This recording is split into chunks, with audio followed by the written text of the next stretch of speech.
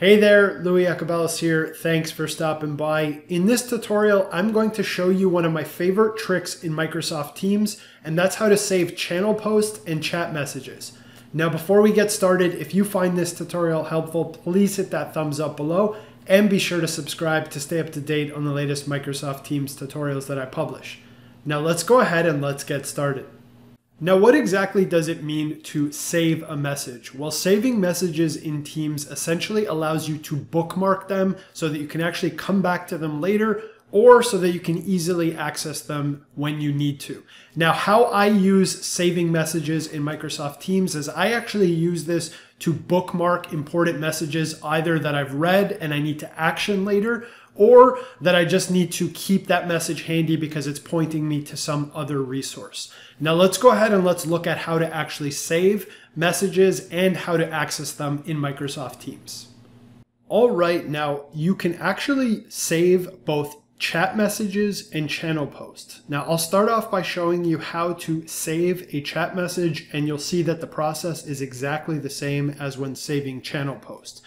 Now you can see here that my colleague Adele has sent me a message in a chat that I have with her. Now to save this, what you want to do is you want to hover over it.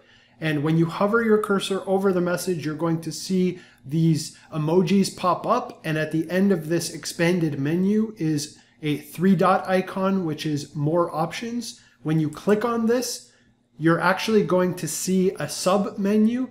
And you can see here this option that says save this message.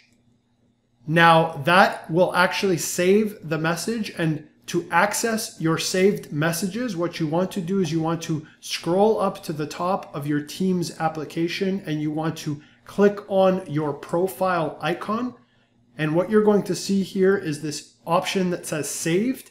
If you click on this, this is where you can actually come to view all of the different messages that have been saved. And so you can see here, there is a menu on the left, and right now I just have this one chat message that is saved, and you can see here that it displays in this menu. So again, it's just a quick way for you to bookmark messages so that you can either view them later or action them later.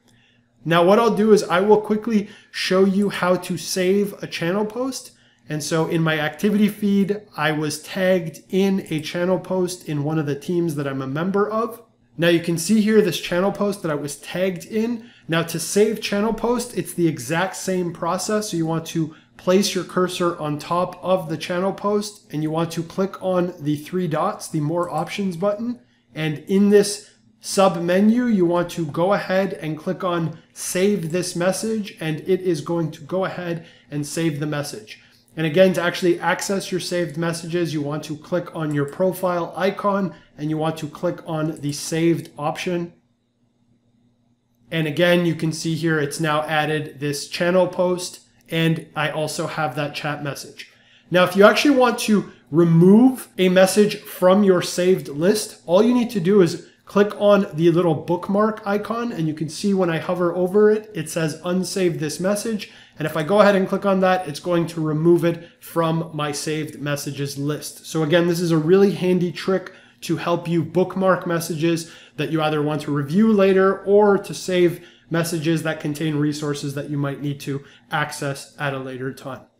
So that's it. This was just a quick video showing you one of my favorite Microsoft Teams tips, and that's how to save both chat messages and channel posts. I hope you found this tutorial helpful. If you did, please hit that thumbs up below and be sure to subscribe to stay up to date on the latest Microsoft Teams tutorials that I publish. I'm Louis Akabelis. Thanks for stopping by. Talk soon.